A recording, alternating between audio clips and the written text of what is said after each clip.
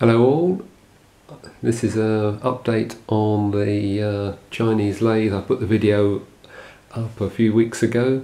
I'll give you a bit of a run through on what I've done with it in the last few weeks. So first things, I've modified the guard underneath and put a shelf in there so I can store the various bits of equipment underneath. We've put the digital readouts on, which I'll zoom in on and we'll have a look at a bit more later.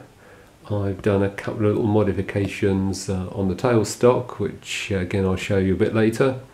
And we've put the quick change tool post on, and we've done a couple of modifications inside on the gear train for the change wheels. Nothing too difficult, and we've got an inverter on it as well now for variable speed. So I will now go and have a play with the tailstock. Here we are. I've taken the tailstock off and put it on the bench, and problem was the tailstock was slipping under heavy drilling, and this seems to be due to the clamping plate swinging a bit like a pendulum underneath. As you slide the tailstock forwards, the plate dragged and it didn't clamp nice and vertical. So if you look, I'll try and zoom in on that. In there, no, it's not very clear, is it? Let's come back a bit. I put a nylon bush temporarily over the bolt just to hold this piece and stop it penduluming side to side, and that seems to have cured the problem for that one. The other thing I've noticed is there's no tang housing inside the tailstock, so you've got to make sure your tapers are clean so your drills don't slip. I may well do a modification on that later, so put a couple of pins or pegs through the barrel to lock the taper tooling in, stop it rotating. Okay, looking at the cross slide here, I've put the transducer on for the cross slide measurement, and it needs a little bit more work, but we put a little nylon bush in, if I can zoom in on that, there to try and stop the tailstock ramming into the transducer, give it a bit of protection. It does need another piece screwed to the bottom of the tailstock in order to work properly, so that's still another job, but outstanding. I also put a couple of longer screws in the cross slide housing there. No particular problem, but I thought they needed a few more threads engaged in the casting.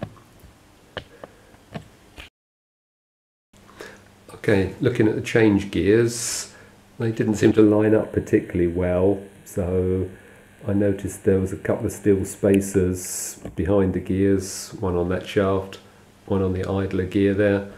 Just machined a mil and a half off each of them so that the gears line up a little better. Nothing too difficult to do there. Okay, on the left hand end of the gearbox here, the screw cutting gearbox, there was a little oil drip coming out from one of the plugs, so a little bit of paint over the end seems to have cured that one. Okay, tucked around the back here I've put the inverter in its own steel cabinet. Okay, it's a bit of a pain to get to it. If anything goes wrong I need to move the machine away from the wall a bit, but it's out of the way, and hopefully we won't have to do that too frequently. Up here we've got the master electrical stop switch isolator that controls the mains coming in.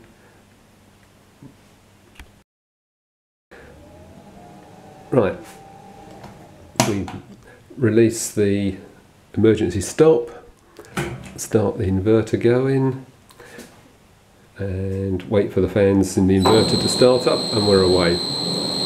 So normal switch on the saddle controls, which I'm operating with here, for forwards and reverse, and also we've got the potentiometer for variable speed.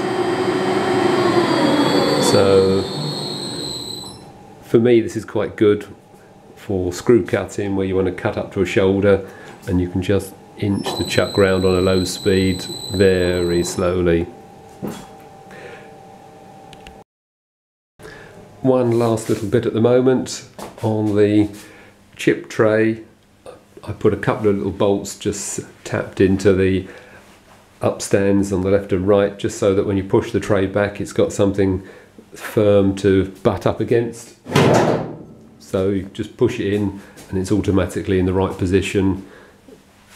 Didn't take more than 10 minutes to do, but it does make life a little easier.